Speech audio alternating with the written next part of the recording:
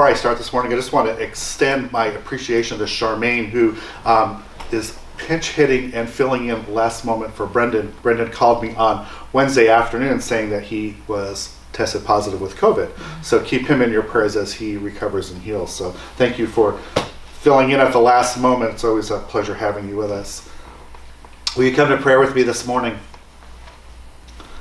Loving God, we are grateful that you are the hands in our lives, and that even when we stumble down that road, that even going down the wrong path, we know that you're always there.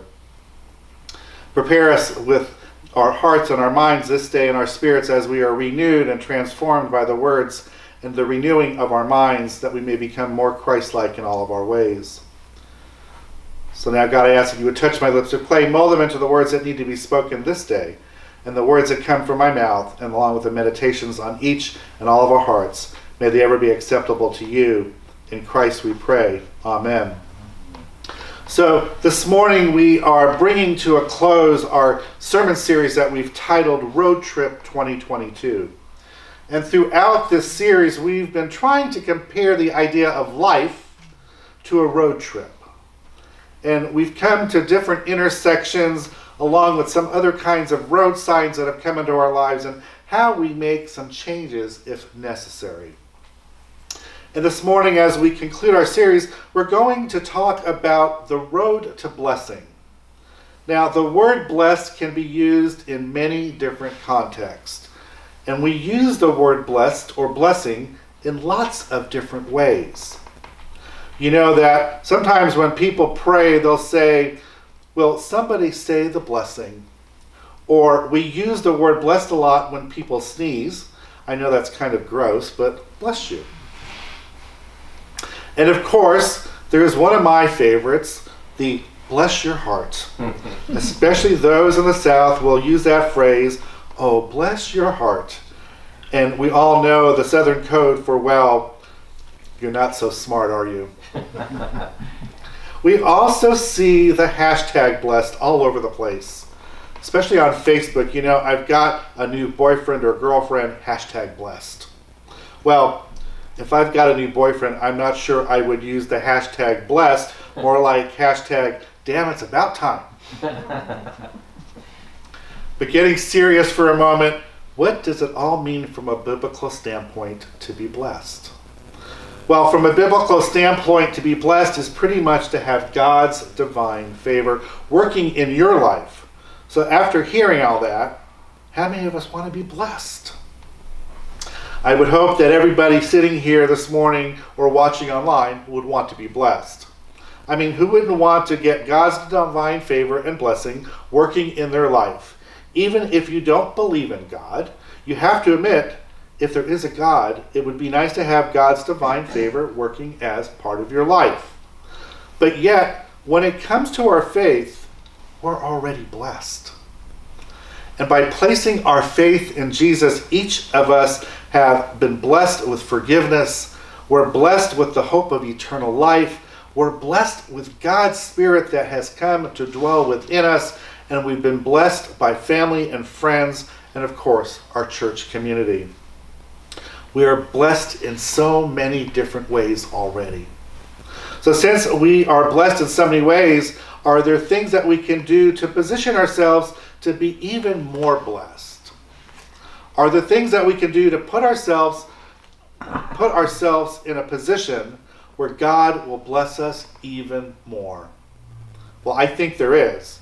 And during this series, we've made multiple stops on the road, first by the man by the pool, then with Mary, Martha, and Lazarus, and then our friend Nicodemus. And this morning, I'm somewhat going to go back to one of our stops and visit with Nicodemus again.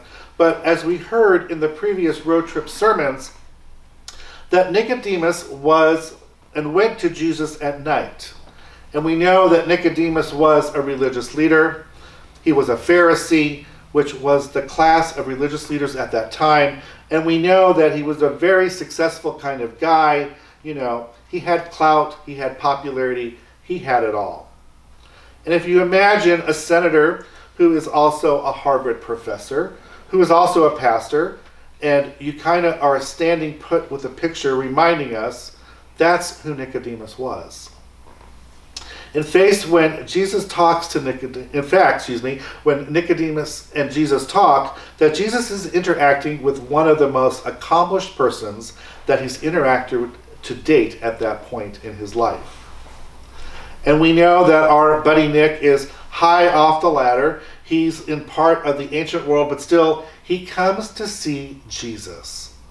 And if you remember from my sermon several weeks ago, we know that he comes at night, knowing that if that could damage his reputation, that he would do that because he came at night because he didn't want to damage it.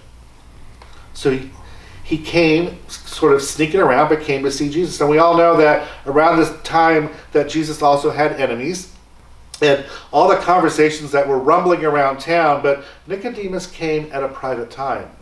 And I think one of the things we learned, especially as we look through the entire story of Nicodemus's life, is because he had an open heart.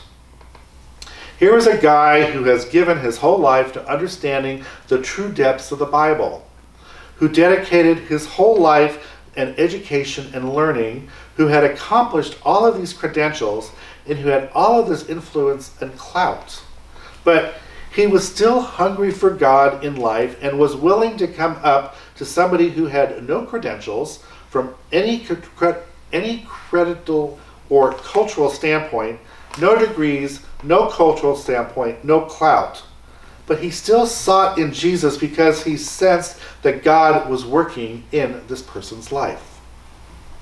So one of the first qualities on the road to being blessed and more blessed is simply this: stay hungry.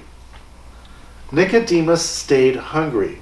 I think as Christians that we need to stay hungry, because I think that there is the case in our spiritual lives.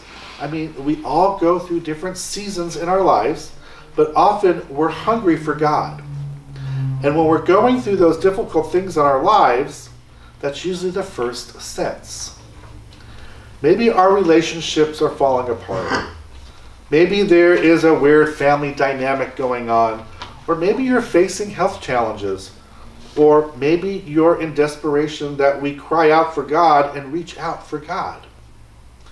And that's awesome, because that's the one thing we should be doing, is reaching out. However, I want to suggest that even that if you are in a comfortable season, it's still a perfect time to be hungry and to want to reach out.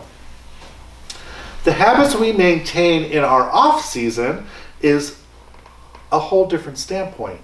We have a huge impact of how we play in that particular season in our lives and how we prepare to be in that off season. The tendency for each of us to do that is when God has blessed us in so many ways. And if we're not careful, we can take our eyes off God. And the God that we focused on to get to the place of blessing becomes the very God we take our eyes off of, because we get distracted by other things that are going on all around us. Sort of what the Israelites did over and over again.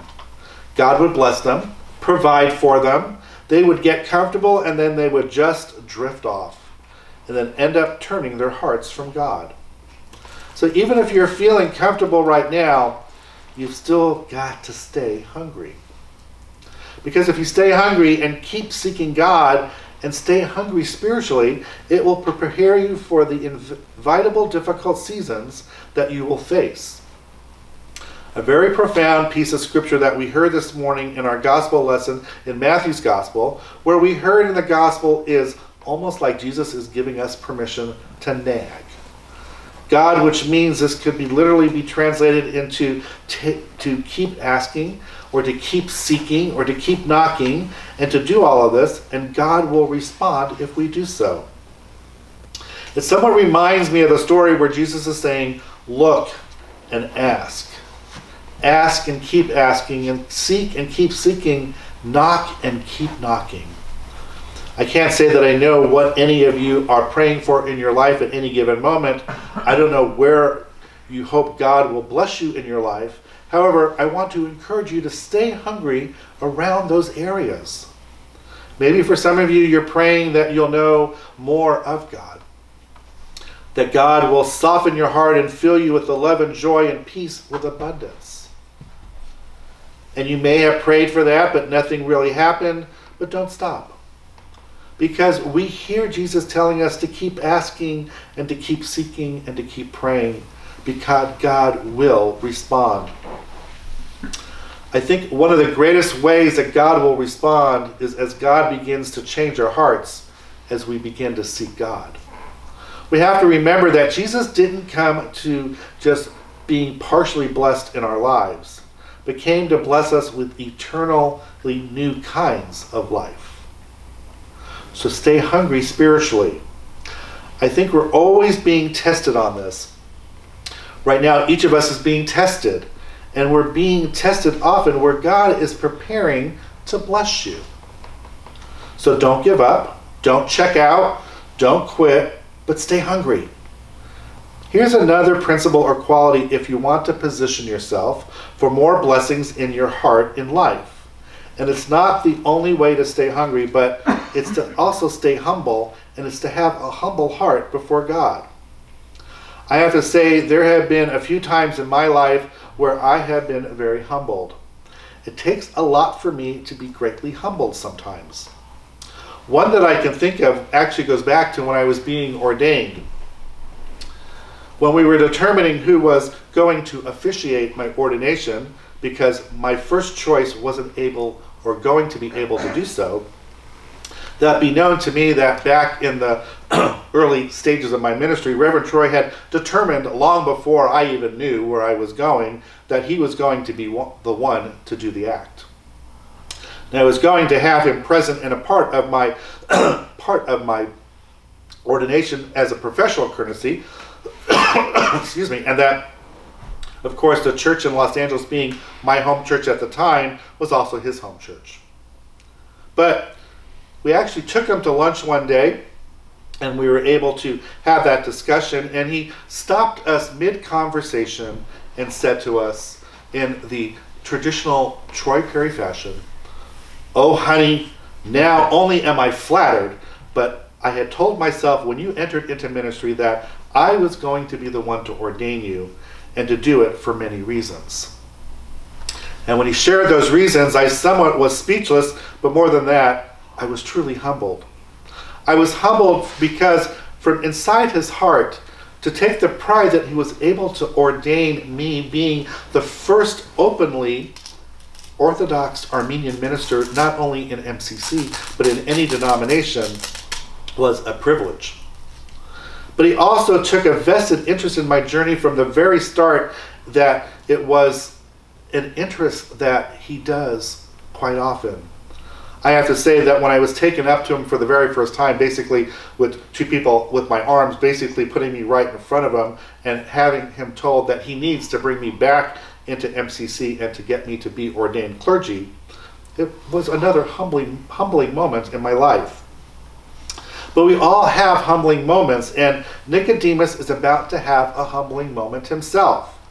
So if you remember, he comes to Jesus and actually tries to butter him up a little bit, flatter him, and he calls him master or rabbi or teacher, the very respectful words that somebody who doesn't have any credentials.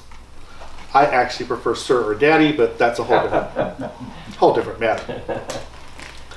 But he actually says that he wants to know God and knows that God was sent him to be taught, which was being implied that he was sent to teach the religious leaders. I will say that commentators note that throughout this conversation with Jesus, Nicodemus is pretty much at this posture and pretty much displays that I'm going to give you some legitimacy here, Jesus. It's that if you help me, I'll help you. And Jesus pretty much immediately just shuts it down. And we heard back a week or so ago from John's Gospel where Jesus was saying, "I'll tell you the truth. Unless you are born again, you cannot see the kingdom of God." You have to take a step back and hear what Jesus is saying. Nick didn't really hear that. And says that I don't need anything, but what is actually needed is that will come from God. And I'm sure you can imagine that this was probably a shocking statement to Nicodemus, probably a shocking statement to a lot. And Nicodemus would have been this Jewish religious leader. And as we mentioned, at his core. Nicodemus felt like he would inherit that kingdom of God because of his first natural birth, because he was Jewish. But Jesus says, if we remember from a week or so ago, oh no, you must be born again.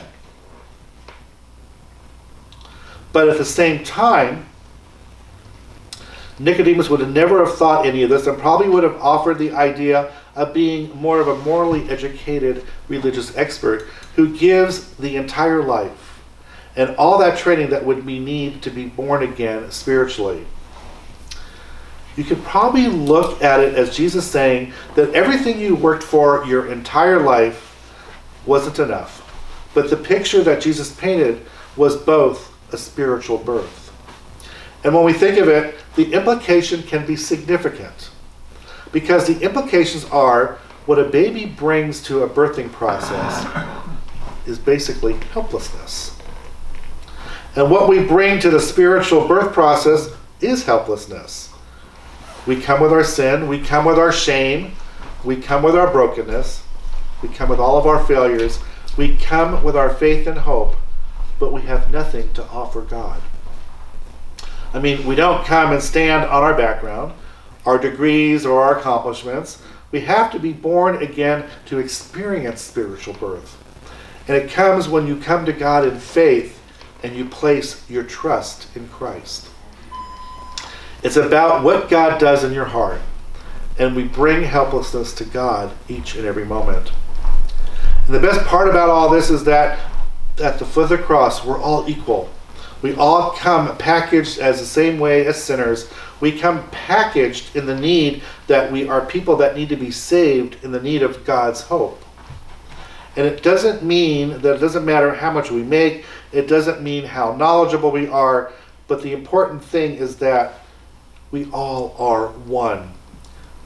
It is the foot of the cross where we are equal, and we know that God's love is there. And God sent that only begotten to die for each of us, where we bring our helplessness.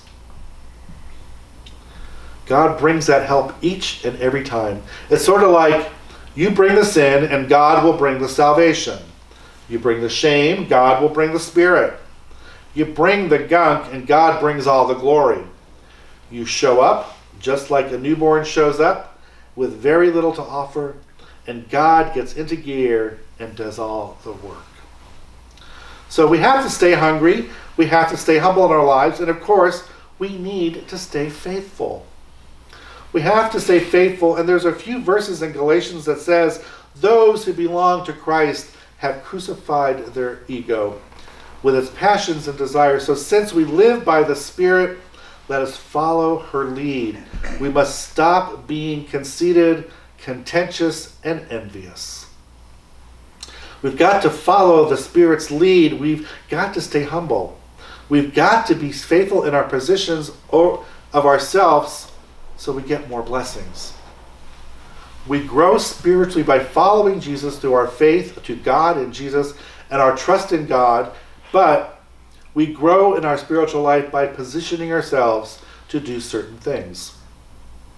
As we heard back weeks ago, we heard Jesus say that we have to be born of water and the Spirit. And we know the water is the reference to baptism, and that we know that being baptized is that we're being raised up. We also were baptized and being raised up, but we also are dying off our old selves, and as we are rising into that new walk of life is when we are then born by the Spirit. And when we grow into that, God has all that for us as people are being positioned and we are being blessed in so many great ways. God just doesn't want to partially bless our lives, but instead, God wants us to be in that eternally new kind of life. So in other words, stay hungry, stay humble, stay faithful in your life. Nicodemus would have left this encounter with Jesus more than likely with a lot of questions. And this is where Jesus makes his famous statement that we've heard time and time again, that God so loved the world, that God sent the one and only Son, that whoever believes in him should not perish, that whoever believes in him will have everlasting life. And in the midst of that conversation, we don't really know how Nicodemus felt when it was all over. It only shows up again 2 or 3 more times throughout the gospel. One other time we hear of Nicodemus is when he stands up and defends Jesus in front of a group of religious leaders. And the next time we see or hear Nicodemus is at the end of John's gospel, where Jesus has been crucified and nailed to the cross, and you hear this one little line. It says, "A man named Joseph of Arimathea and a man named Nicodemus came to the cross, took Jesus' body, took it down off the cross, prepared his body for burial, and placed him in a tomb." It's a great model to stay humble, to stay hungry, to stay faithful in order to position ourselves for God, and bless each and every one of us. Blessings upon each of you this day. Amen.